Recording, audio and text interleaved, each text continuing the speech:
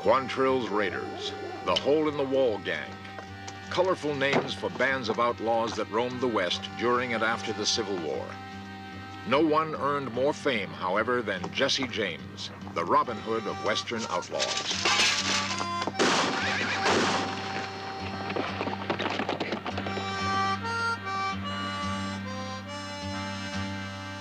Most historians maintain that Jesse was killed 6 years after his doomed Northfield, Minnesota raid. Yet in 1948, J. Frank Dalton claimed he was Jesse James.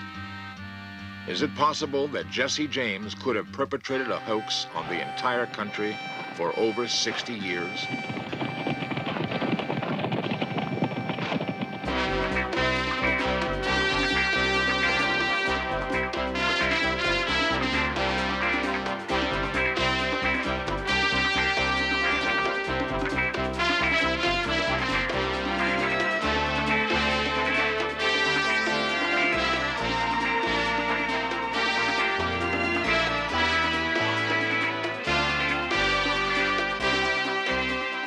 This series presents information based in part on theory and conjecture. The producer's purpose is to suggest some possible explanations, but not necessarily the only ones, to the mysteries we will examine. James was a lad who killed many men.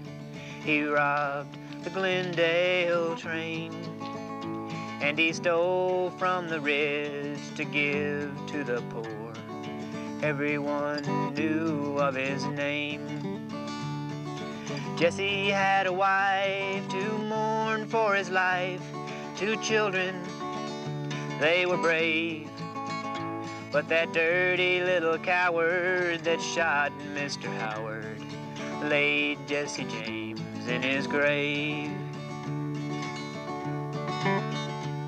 It was on a Saturday night, Jesse was alone, talking to his family so brave. Robert Ford came along like a thief in the night and laid poor Jesse in his grave.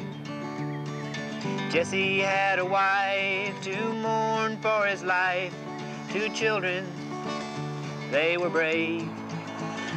But that dirty little coward that shot Mr. Howard laid Jesse James in his grave. Yeah, that dirty little coward that shot Mr. Howard laid Jesse James in his grave. On April 3rd, 1882, Jesse James was straightening a picture when suddenly a gunshot was fired. Reports said that Jesse James was dead. Was it really Jesse James who was shot in the head that day in Kearney, Missouri? By examining his life, we will perhaps find an answer to the question of his death.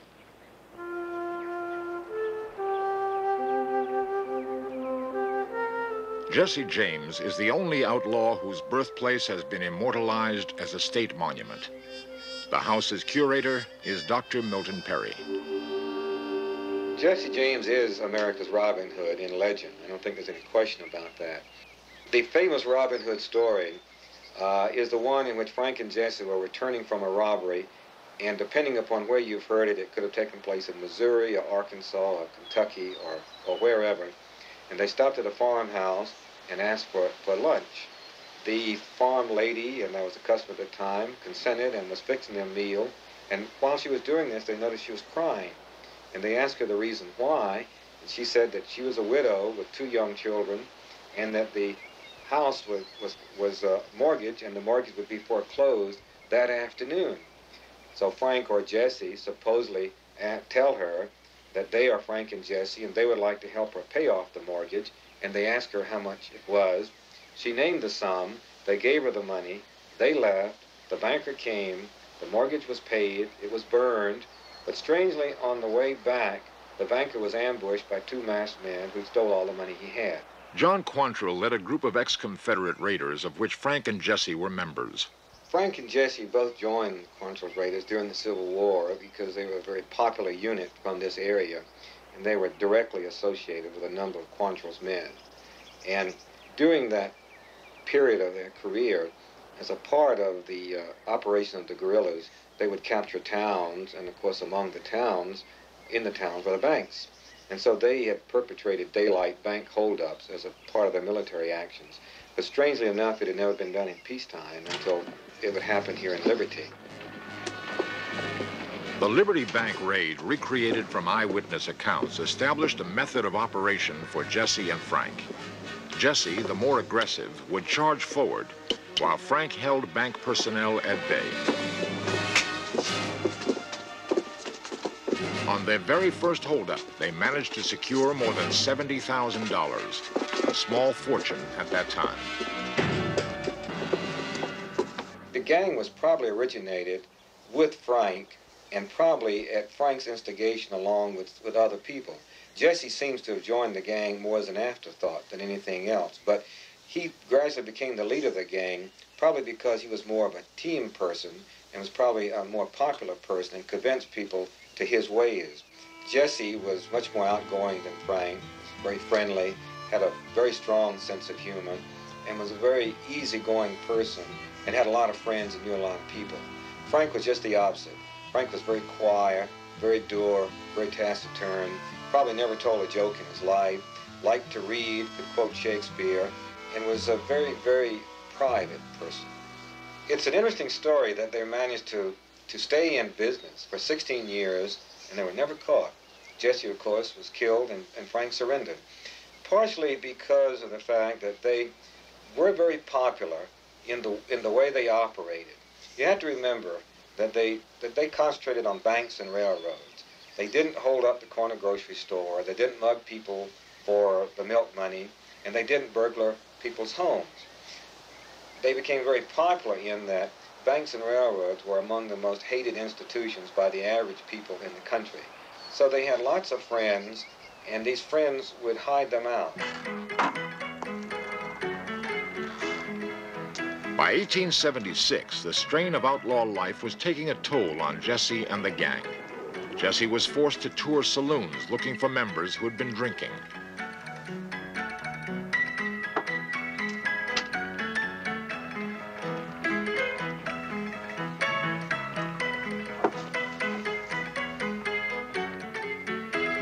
The risk of being seen in town before a job cut the odds of getting away.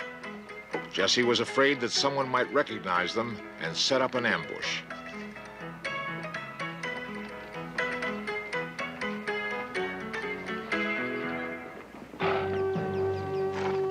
September 7th, 1876. Jesse and his 7 followers carefully prepared for their raid. No pistol or horse went unchecked. The gang had established a reputation for being nearly fanatical in the way they readied themselves for holdups. Little did anyone know that this would be the last raid for the entire gang. They donned their infamous white dusters for the holdup. By now, after so many successful bank raids, they were almost arrogant in their approach. Some 2 miles out of Northfield, they set their plan in motion. Now they were ready. Jesse had decided that they would split into 2 groups, each entering town from opposite directions.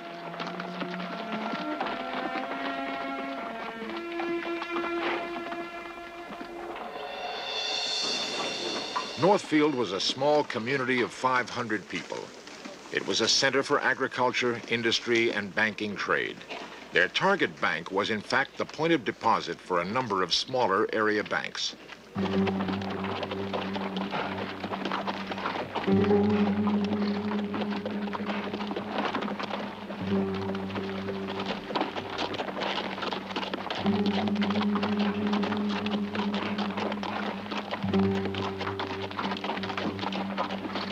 While Jesse was not known to the Northfield people, the gang came under instant suspicion because of extremely fine horses they were riding and the startling appearance of their linen dusters.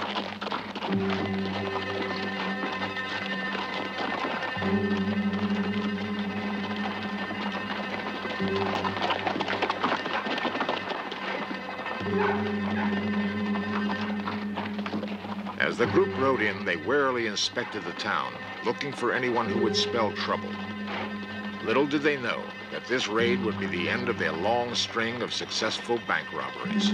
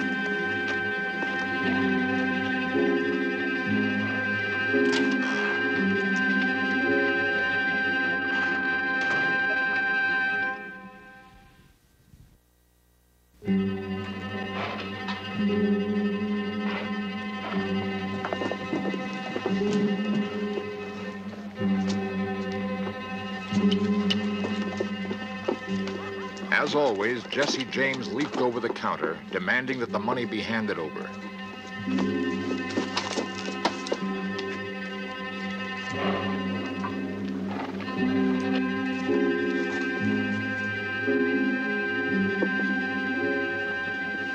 Several of the bank employees grappled with the bandits. In the confusion, one of the tellers escaped, yelling, "Murder! Murder!" Jesse fired at the fleeing man, but missed.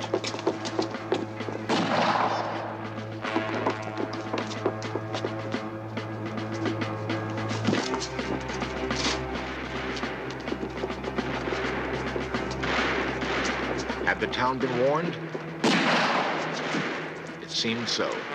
Within minutes, armed townspeople began shooting at the gang.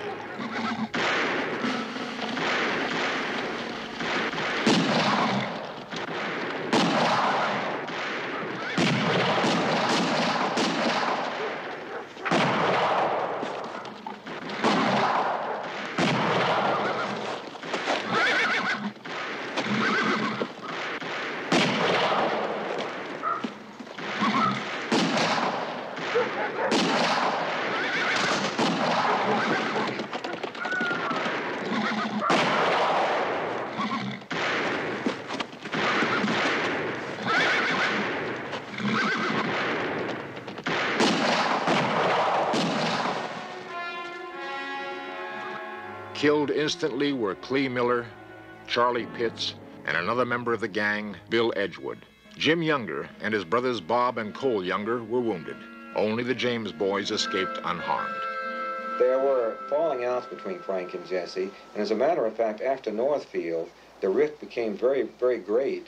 And at the time Jesse was killed, it's very possible that Frank and Jesse weren't even communicating with one another. After the Northfield raid, the prices on Jesse and Frank's heads continued to grow. Bounty hunters and adventurers began tracking the brothers in order to earn the ever-increasing reward. No longer were the James boys protected by the friendship of numerous people.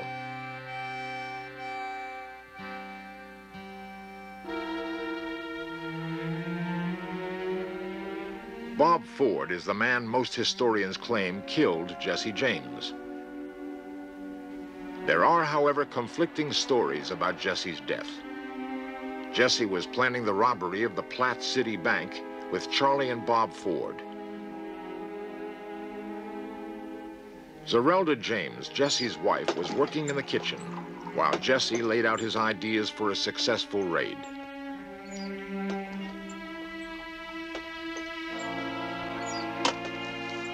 Uncharacteristically, Jesse took off his gun so that he could more easily straighten a picture. Charlie Ford motioned to his brother to stand. Bob, being the more accurate of the two men, stood, took careful aim, and shot Jesse in the head.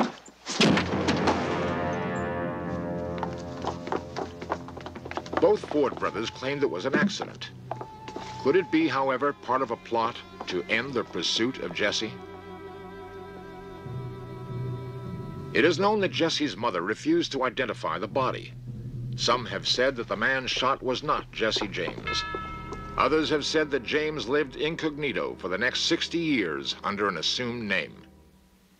In 1948, a man by the name of J. Frank Dalton came forward claiming that he was the real Jesse James.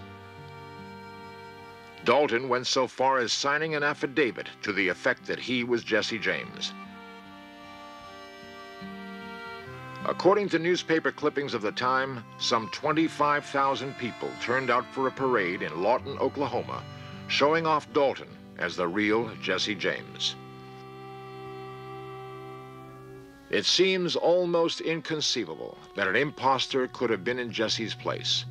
Yet only a few relatives had pictures of Jesse, which is one of the reasons he had eluded capture. Carl Brian, a respected historian of the James robberies and author of The Escapades of Frank and Jesse James.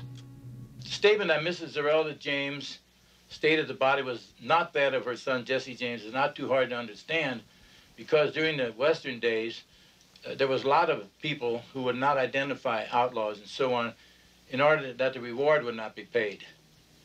But later on, she says it was, and Zerelda James did admit that it was her son, and there's no question that it was. After being on public display, Jesse was buried at his mother's home. Interestingly enough, he was later moved to a public cemetery.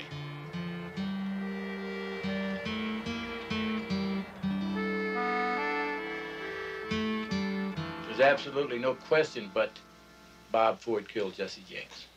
I don't think there's any question that Bob Ford killed Jesse James on that day, as he says he did. Dalton maintained that it wasn't Jesse who was shot, but a man named Charlie Bigelow. No one has ever been able to identify who Charlie Bigelow was. There was no gang member ever named Charlie Bigelow, and as far as we've been able to find, we've never found any instance of anyone that they associated with named Charlie Bigelow.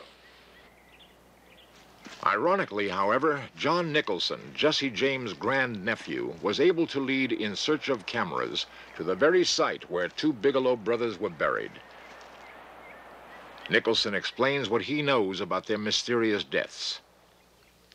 The Bigelows was buried in the old Haynesville Cemetery, right up by Holt, Missouri. Their gravestones have fell over and very hard to find.